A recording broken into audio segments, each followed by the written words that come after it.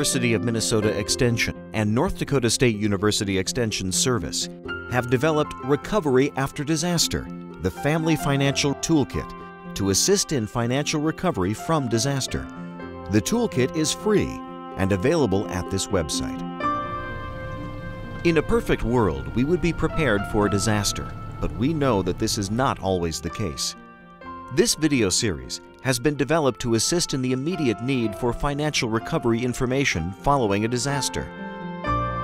The 6 videos in this series will identify important financial considerations for your disaster recovery. Following a disaster, insurance can be a key piece of the puzzle for a successful recovery. In this video, we will discuss the different types of insurance and which disasters they cover, plus how and when to contact your insurance agent. Start by determining what type of insurance you have and if it covers the type of disaster that has damaged your home. Using insurance language, the cause of a disaster is called a peril. Your insurance agent will be your best source of this information. Call your agent. Don't make assumptions about what is covered and what isn't. Ask your agent. Well, it's important to know what your plan or policy actually covers. I think a lot of people assume because they've had a home before or had homeowners insurance for a long time that it covers things that maybe it doesn't.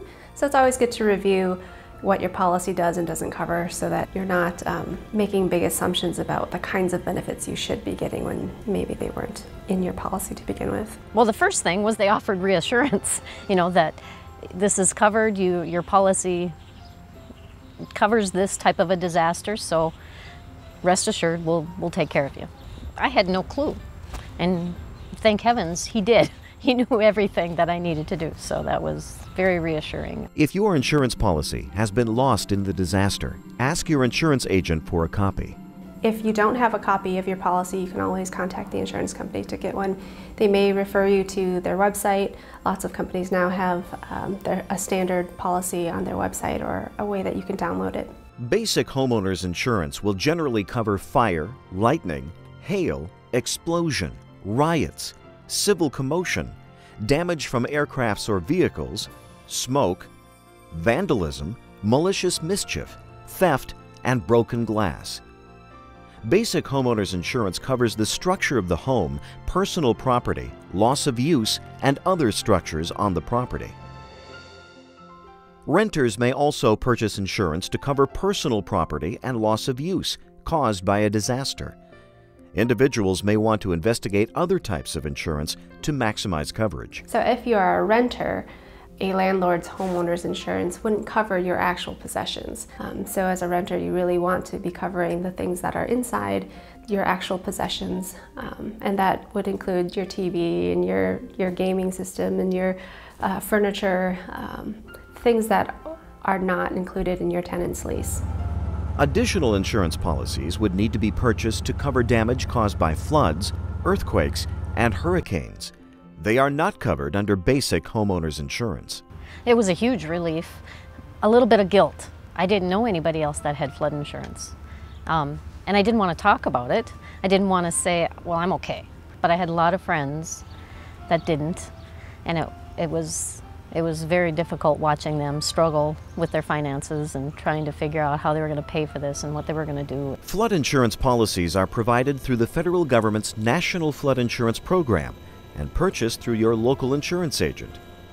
Homeowners can purchase flood insurance only if their municipality participates in the National Flood Insurance Program. Typically, there is a 30-day waiting period from date of purchase before your policy goes into effect. Be sure to check with your insurance agent to determine your coverage. If you have completed a home inventory prior to a disaster, this is the time to put it to use.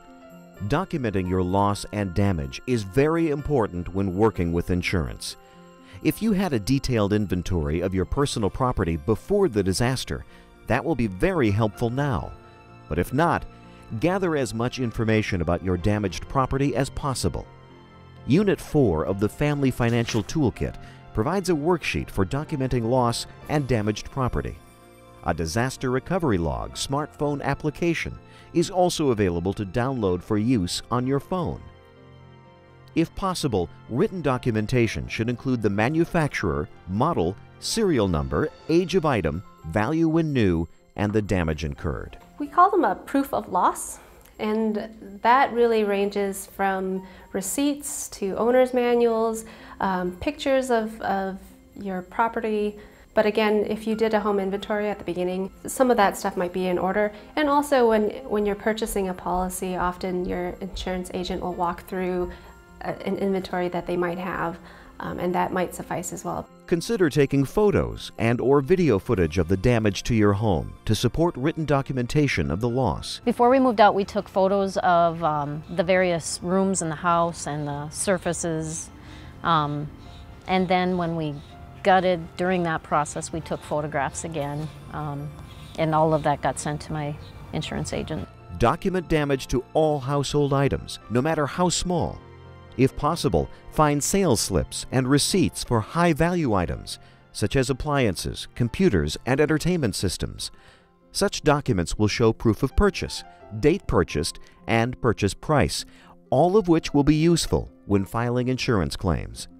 Search your property for these documents and secure them before volunteers, family, and friends begin to help with the cleanup, so they are not thrown away by mistake. Your insurance may cover loss of use and provide funds for you and your family to live elsewhere while your home is being repaired. Loss of use could include temporary housing, moving costs, temporary storage, fees for laundry and parking. Check with your insurance agent. So for instance, if you have a fire in your kitchen and you need to feed your family, but you're finding that you're going out to eat instead, loss of use covers the excess amount of what you would normally have paid to use, for instance, your kitchen. So in this example, if it costs you, $25 in groceries to feed your family, but you're finding that you're eating out and eating out costs you $35, loss of use covers the difference. Following a disaster, insurance coverage is always considered the first type of assistance used to repair damage, even in a federally declared disaster when FEMA is involved. If your insurance settlement is less than FEMA's estimated cost to make your home habitable, you may qualify for funds to supplement your insurance settlement to meet unmet needs. The video, FEMA and SBA, provides more information regarding applying for federal assistance. When there's a FEMA event, essentially your own insurance has to be used first. And so if you have flood insurance and you have flooded, or if you have sewage backup insurance, all of that needs to be touched first. It's important that you register for FEMA immediately, and everyone should register for FEMA, whether or not they're a renter or they're a homeowner. Anything that it doesn't cover, that's what the disaster and emergency funds are for. And that, again, is if your area is declared a disaster area. In the last few minutes, we have heard about the different types of insurances and what types of disasters they cover. We have talked about the importance of documenting the damage in your home, plus the importance of contacting your insurance agent. It is important to recognize that your life will never be exactly the same as it was. Consider what you want your new reality to look like. Knowing your insurance agent and your insurance coverage may help you frame your new reality. We encourage you to view all of the financial recovery after disaster videos, the Family Financial Toolkit, and other materials at this website.